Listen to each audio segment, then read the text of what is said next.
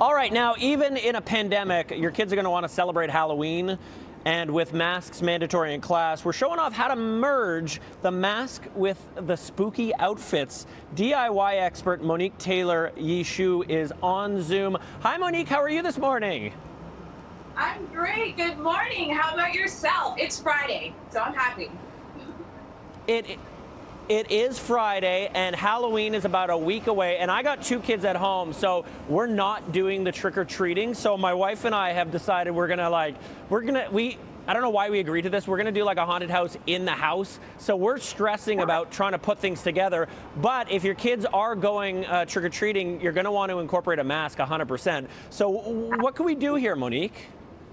Okay, so the great thing is that when you find masks in the stores, they have a lot of like plain ones. So this is a perfect canvas for you to DIY and get creative. And so what I've done, as you saw in the pictures, for example, on this one, I had a plain mask, and then I added some spiders. So I had like a bag load of these spider rings that I'm like, I don't need this many spiders. So I was actually able to just cut off the back. I got a pair of scissors, and I cut them off, and then they are flat. And then I just added some glue from my glue gun, and then I stuck it on there. So I stuck a couple on there to make the spiders.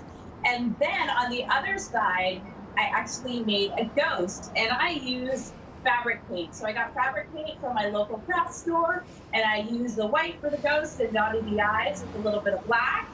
Let that dry for 24 hours, and then we are good to go with that one. So I think we're gonna do like a modified version there for you. So I think we're gonna be using some fabric markers, right? And keep in mind, Monique, I have no artistic capabilities whatsoever. So what I do here is going to be a farce. What you're doing is going to be the real thing. Just keep that in mind. And I don't want you to play along and be like, oh, Darren, that's so good. You're doing a great job. No, I'll be doing a horrible job. So you don't have to pretend that I know what I'm doing here, okay? I'm just filling in on a Friday. What do you want from me? It will just be a really scary version of whatever you're going to be doing on your mask. So yeah, you can also use your fabric markers, as I mentioned, in addition to the fabric glue if you'd like, and then you can add your embellishment. Another mask that I had made that was on my other daughter was this adorable little cat mask. And of course, cats are big during Halloween as well. And I opted to go with the leopard print mask because, you know, you don't want to just be plain.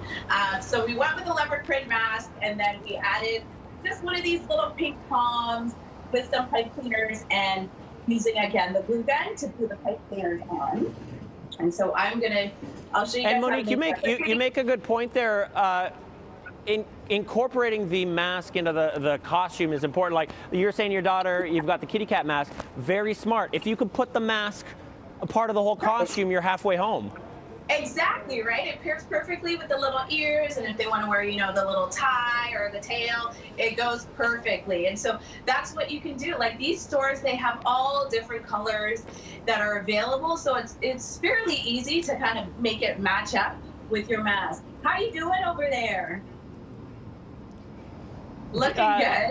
With the project or life in general, Monique? Life in general, pretty good. Project, not so good. But you know what? We're making do during a pandemic, Monique. You know what I'm saying? Awesome. Exactly. By the way, Monique, did you see? Hang on 1 second. Did you see that Louis Vuitton mask they're selling for like $1,200? It's ridiculous. Oh, absolutely. And yeah, no. No. So with this other mask that I have here, I made a monster mouth, and so I love it because, you know, it has a little bit of fluff. I would probably encourage this one for more of the grown-ups, the adults. So as you're, you know, with your kids in the house and have your little haunted houses or your little Halloween party, you can throw this one on. And what I also love about this is that, so I got a mini boa. So it's very narrow. It's not like your traditional, you know, feathered bow that you throw over your shoulders, but it's quite narrow. And what I actually did with this, I actually used a needle and a thread, and I sewed it on. And I just threaded it through and continued sewing around the perimeter. How's that going over there? Woo!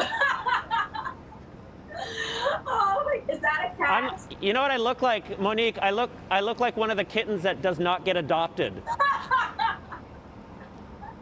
Oh my gosh, that's hilarious. Oh boy. Well, hilarious. I tell you what, Monique, we got to bounce here, but I tell you what, this is such a good idea. You got kids trick-or-treating. You've got to wear the mask. Why not make it fun? And it's a good project. It's also a time killer on the weekend, which is a good thing. You know what I'm talking about if you're a parent. Monique Taylor Yee Shui, thank you so much for joining us. We will be right back.